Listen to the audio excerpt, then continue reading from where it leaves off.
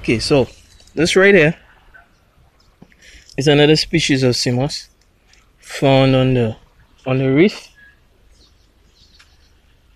on our local reef. It's a spiny type sea moss. Alright? It has a very distinct flavor. It's my favorite. This right here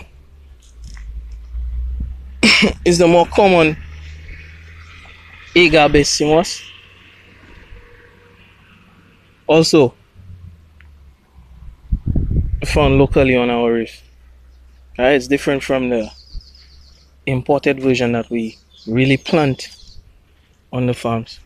All of them are organic, even though they're imported. None of them were created in any labs or anything like that. It's just that for business purposes we use the others. All right. This one takes a longer time to grow. This would take about 4 months to get to maturity. The other one would take about 8 weeks to get to maturity. This one would take even longer. All right. Thank you for watching.